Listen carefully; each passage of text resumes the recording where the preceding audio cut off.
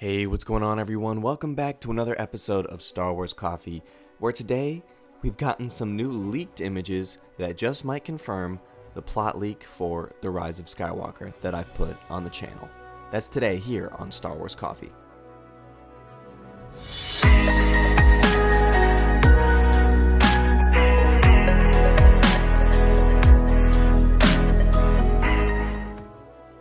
Welcome back to all of the returning subscribers, but if you're new to the channel, be sure to hit that subscribe button, hit that like button on this video and any other video that you check out, and be sure to hit that notification bell not once, but twice so that you don't miss any of the Star Wars goodness coming for The Rise of Skywalker.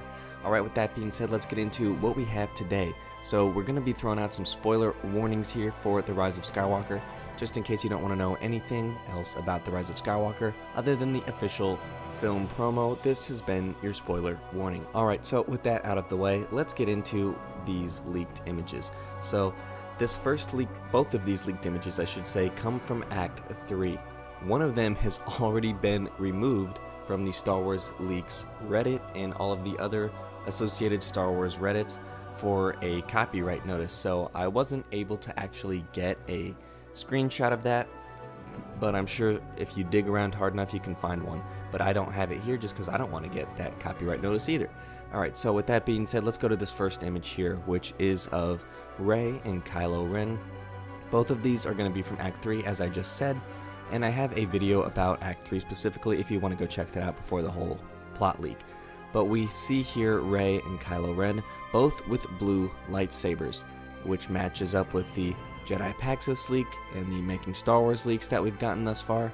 And you're going to notice that Kylo Ren has, if you look really closely, you're going to be able to see that Kylo's eyes, it looks like he's been beaten and bruised and battered.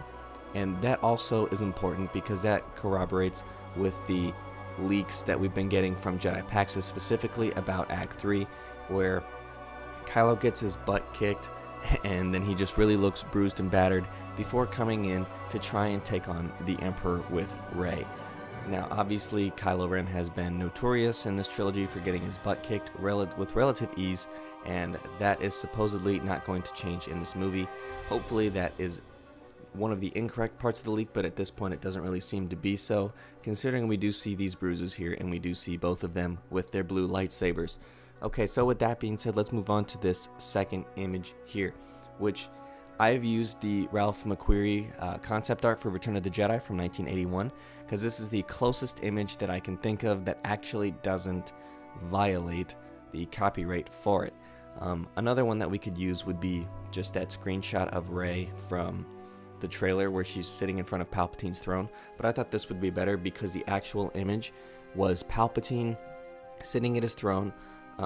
It was looked at with Rey in the back, and we saw Palpatine shooting Force lightning out of his hands into the sky, which corroborates with the other Act 3 leaks from Making Star Wars and Jedi Paxos, where Palpatine is essentially, he's beaten Kylo Ren, and presumably Kylo has died and he's fallen into the abyss, kind of like the way Kylo killed Han in The Force Awakens, where he just falls down the hole, which is kind of a crappy ending for Kylo if you're a big Kylo fan like I am. But then we have Rey, who's standing there, who was also supposedly beaten and bruised and just kind of laying on the ground, and Palpatine just starts shooting Force lightning out of his hands in order to burn like a ton of resistance ships and kind of paralyze them in space so that they're just floating without any power to their ships. And then Rey gets up and she distracts Palpatine, and then he's forced to re-engage with her. So the full leaked image though was just Palpatine shooting lightning out of his fingertips up into the sky with Rey watching, so it must have been right after she got up.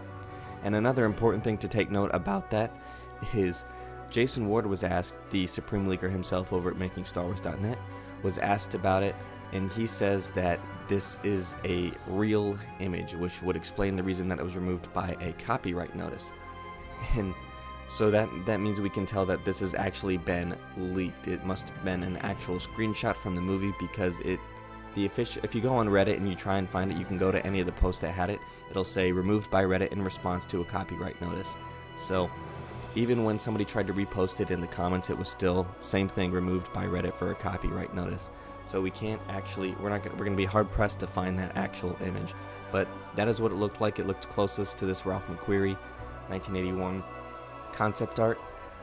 But both of these images, I was able to see it, but I didn't capture it. But it does see that these leaks that we keep getting just kind of seem to be falling more and more in line with what we've been seeing from actual film promo thus far. I'll be sure to keep covering this as more unfolds, so if you want to see that, be sure to hit that subscribe button.